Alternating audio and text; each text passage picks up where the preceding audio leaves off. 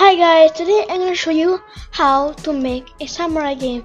So the first thing I do is search katana, then get katana v2, place in starter pack, and then what I do next is search dash. After searching dash, I choose the first option and then I place it in starter character scripts. And then when I do that, I get this dummy animation thing, and then check if it's the right dash animation. Yup, it is.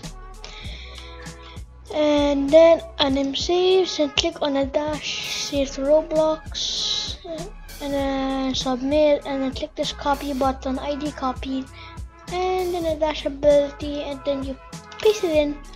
And then after that, you can now what's called thing? Then double jump, and try to play your scripts, and then you get the thing I put down on the link.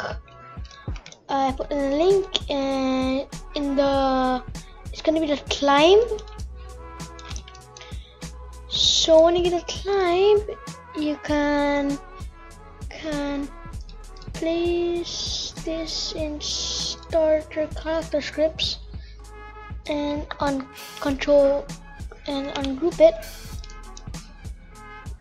Then when that is done, you've successfully made the samurai game system, because you can dash. And wait, one more thing. Ability, okay, paste that in.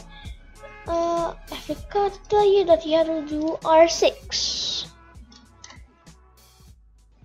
When I test it, it will work. The dash works. Does the hold on? Does it work? How about this one? Yes, it does work. And katana, it does.